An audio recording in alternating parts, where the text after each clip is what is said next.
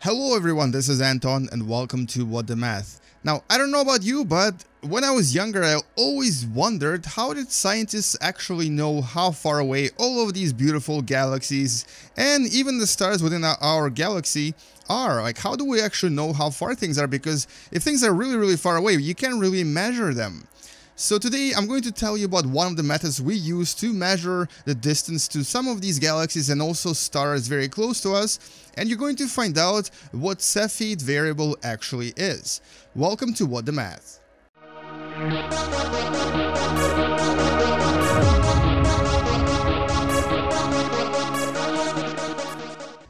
And let's actually start with the original prototype of Cepheid variables, which is this star right here. It's actually a star by the name of, and I'm going to zoom in here, you can see the name right there on top here, Cepheid A, or HIP 110991, or also known as HD 213306.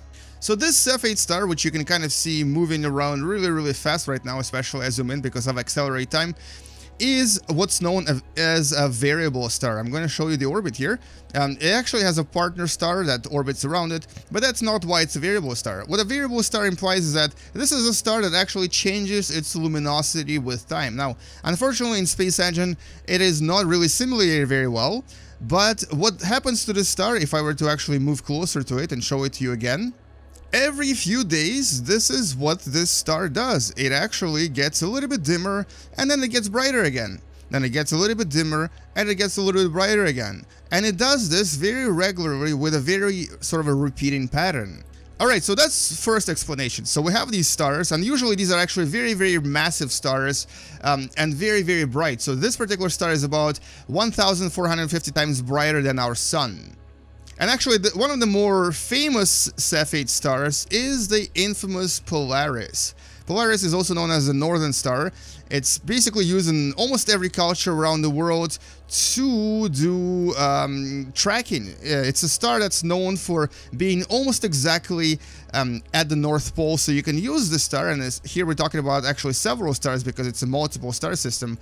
You can use this star to kind of track yourself and to show yourself where north is. But in this system, the brightest object is Polaris AA. This is a star that is about 2,500 times the luminosity of our sun.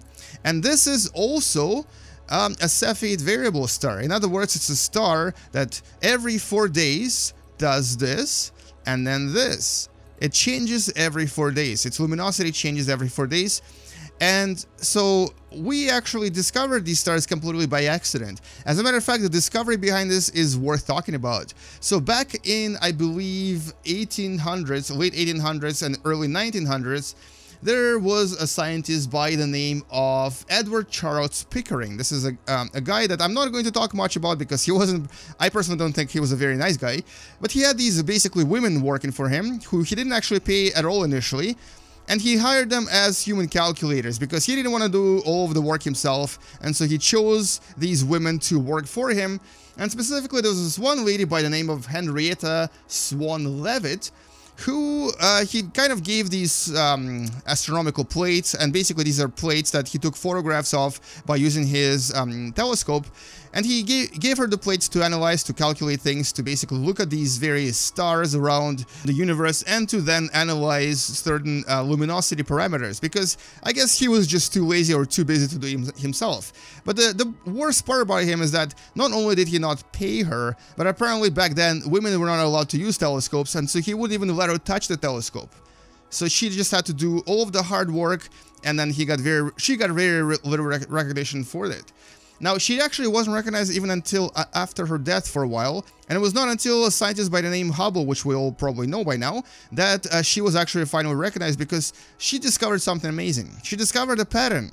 A lot of these Cepheid stars are very similar in a sense. So many of these very massive stars, and we're actually going to go back to the original Cepheid prototype here, many of these stars seem to have a pattern, and she found this pattern by analyzing these plates, and she put it on a graph as a linear relationship. And the relationship that she's discovered is actually really simple. It can be plotted on the graph, and you can see the relationship right here. So what this shows you is that The brighter the star, the more likely it's going to have a higher period, or basically, if its star is very, very bright, it's going to change luminosity with a higher period. If a star is not very bright, it's going to change luminosity a lot faster, with a much smaller period. And there's a very, very, very linear relationship between the luminosity of a Cepheid variable star and its period. So basically, if you look at the star and you know that the period is about 4 days, in other words, it's changing luminosity every 4 days. It gets brighter, dimmer, brighter, dimmer every 4 days. You can use this graph that she's discovered or actually over 100 years ago. You can use this graph to determine what its original luminosity is. And that is actually brilliant. It is absolutely brilliant that she was able to find this pattern just by analyzing things using nothing but mathematics and manual calculations. Now, why is this important? Well, because we know that there is this pattern now, we can now go to a different galaxy. And actually, this is what she was doing. She was using, I believe it was this galaxy right here, Small Magellanic Cloud. She looked at the Cepheid Variable Stars. She basically looked at these stars in this other galaxy. And what she's discovered is that, well, okay, so I have this, let's actually find some kind of a really, really bright object here. So let's go to this star right here. We're going to move to it, and hopefully this is a star that has a very high luminosity.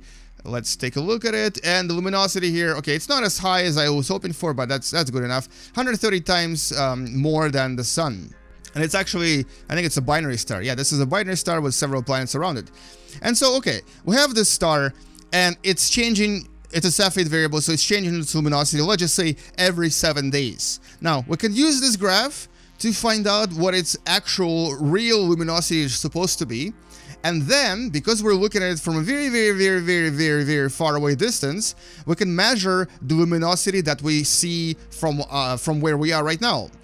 And since we now know the luminosity that we've calculated and the luminosity that it's supposed to have, we can use this really, really simple formula you see on the screen to determine the distance to the star. And it's really that simple. And so as long as we can actually detect these bright stars, and usually these are the brightest and the biggest stars in the galaxy, so as long as we can see them, and as long as we can detect how many days or you know, how many months it takes for them to change their luminosity, we can then determine their original luminosity and use the formula to find the distance to these stars. And it's actually a very, very simple and very brilliant way of looking for distances in our universe. Now, of course, this doesn't work for the galaxies that are really, really far away.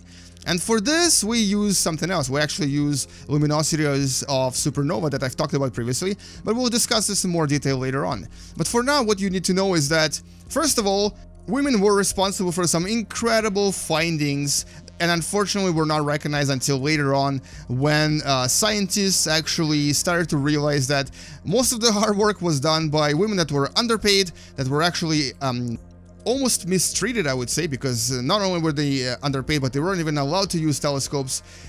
And of course, the most important woman in this particular case is Henrietta Swan-Leavitt, who discovered that a lot of these stars have this amazing relationship, and if it wasn't for her, Hubble would have never discovered his constant, and we would have never actually discovered the idea of the Big Bang as well. So she was super, super important.